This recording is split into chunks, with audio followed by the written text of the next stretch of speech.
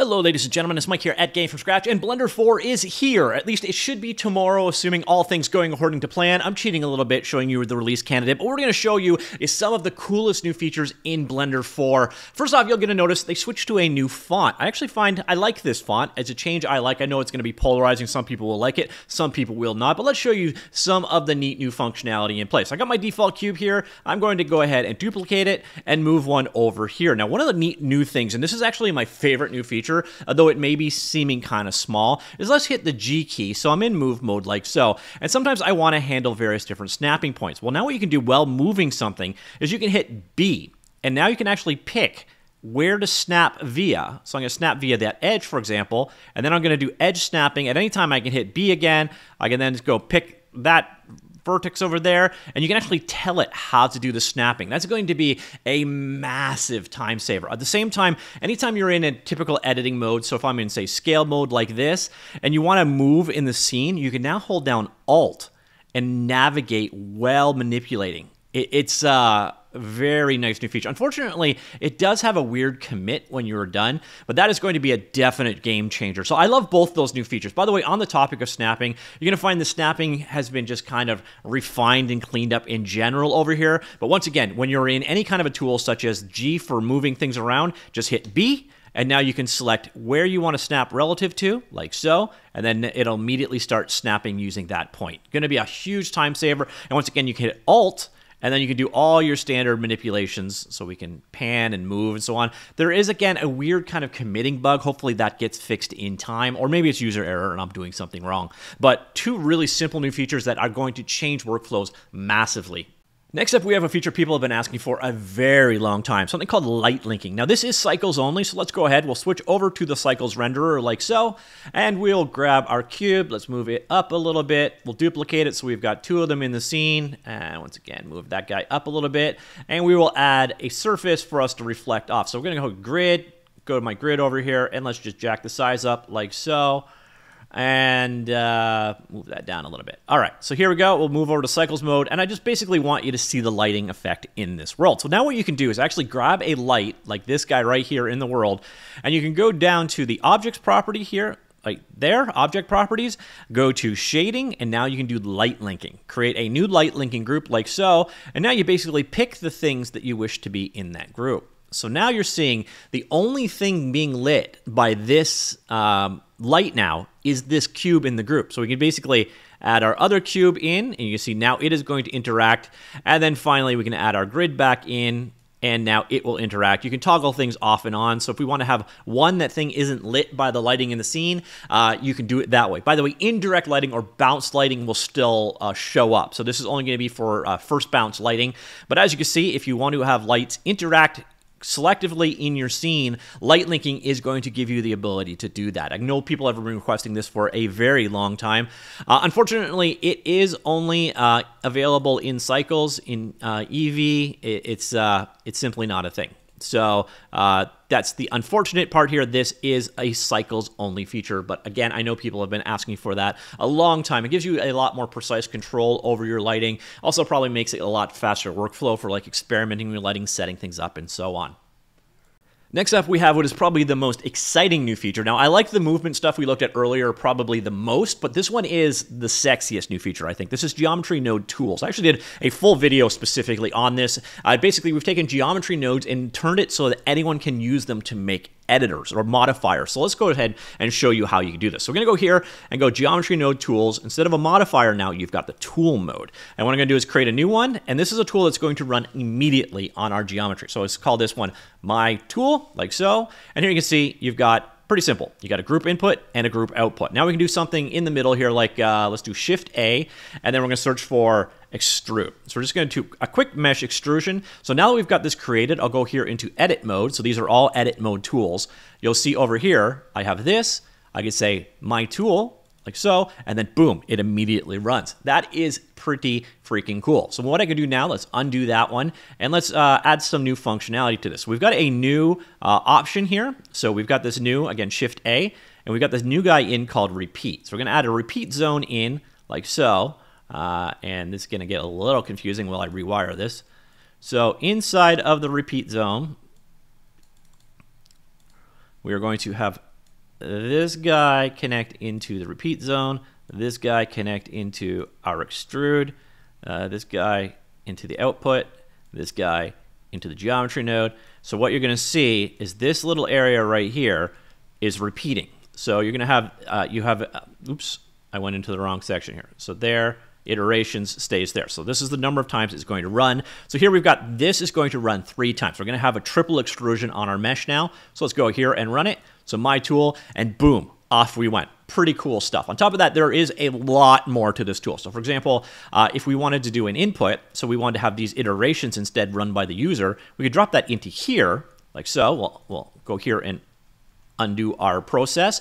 Again, run our tool over here, and you'll see now we've got the actual option of changing the number of iterations we've got going on. Another thing that we could also do is come in here, Shift A, and search for selection, like so. So we're just going to read it to the currently selected faces. So over here, drop that into selection over there on the extruded mesh.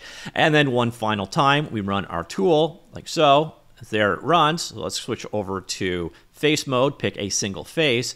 And then now we will run our tool again, and it'll run just on our individual selection. This is going to open up the world to a gigantic number of people being able to create tools that before you would have to use C++ or Python to create.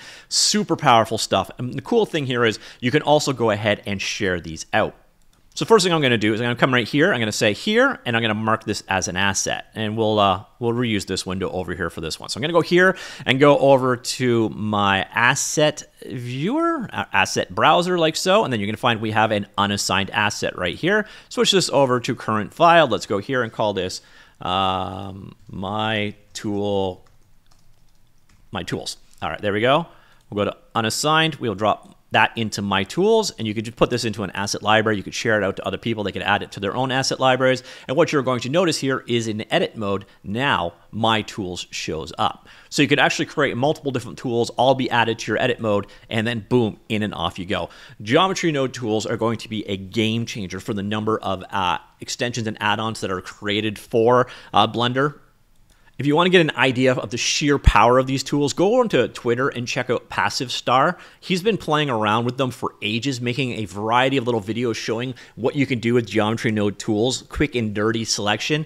And it's some pretty amazing stuff that he's created. And you've got just an absolute amount of control. Again, you're getting an idea from some of the things that he's done here. He's been just playing around with these things forever and making some just hearing an idea of the cross-section of tools that he has created using geometry node tools. The sky's the limit on what kind of stuff you can do with these things. The geometry nodes and now geometry node tools are definitely a game changer. It's moving Blender's functionality much closer to Houdini in scope and capability, and it's really impressive. Next up, we have a new color management system or tone mapping. Right now, you're probably familiar with Filmic. So here is standard color mapping. Over here, we're going to switch over to Filmic, and this is what Filmic looks like currently. And then we also have the option now of AGX. And AGX, they're basically wording this as Filmic 2.0. It's supposed to give a more accurate representation of like the blooming effect on lights and so on. I can probably show you best by showing you the release notes. And here we got side-by-side comparisons of how they work. Particularly bright colors will go more towards white, similar to a real camera. So you can see this is Filmic, this is AGX. So again, Filmic, AGX. You really see it here. See how you got more of a white color there as opposed to this yellow bloom out. And then here and here. We've also got another set of them here. So this is Filmic, AGX, Filmic, AGX, Filmic, AGX, and so on. So the other options are still going to exist, but you're going to see the blooming around the neon light in the background. It's going to make a huge difference for those kind of effects. So yeah, that is the new AGX lighting system. But while we've got the scene open, I can demonstrate another new cool feature is we've got real-time viewport compositing. This has been going on for a while. There's more functionality in here now. So let me just bring up a window down here. Let's go here into compositing. So compositor right there.